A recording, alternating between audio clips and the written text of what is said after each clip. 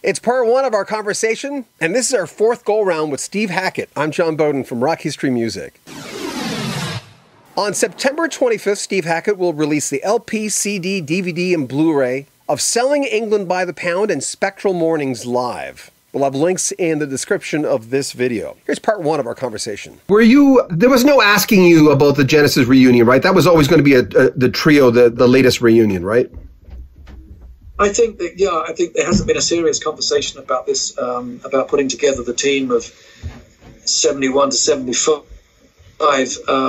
since 2005. So no, I haven't been approached about that. And my British tour was already on sale for 2 or 3 months before that. So they were going to be playing the British Isles at the same time.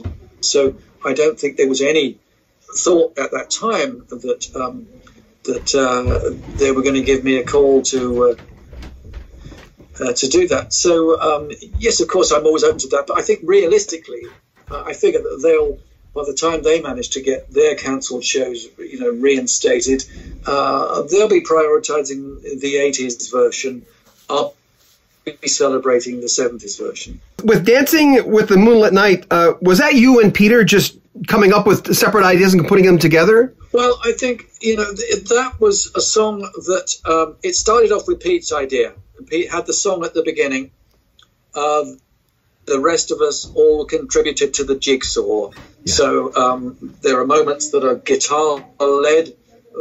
There are moments that are keyboard-led. It's really a band working at peak, I like to think, and coming up with material that's surprising. It's a song that changes gear from beginning to end. You've got the song, you've got the a cappella thing at the front, the Scottish plain song influence, then you've got the Elgarian motif, if you like something that's kind of anthemic and hymnal. Then you're off into what people would describe later as fusion or jazz rock or whatever you want to call it, but there's a hint of Mozart, there are all those note salvos coming at you, there's tapping, there's sweep picking, there's octave jumps in the guitar solo, there's tricky timing, there's something that you might have felt was more at home in Prokofiev or Stravinsky. Yeah. There are all these influences that are in there, big band stuff, and then there's really quiet jam at the end, which is extremely restrained but very atmospheric. I think it's my favorite Genesis song of all time.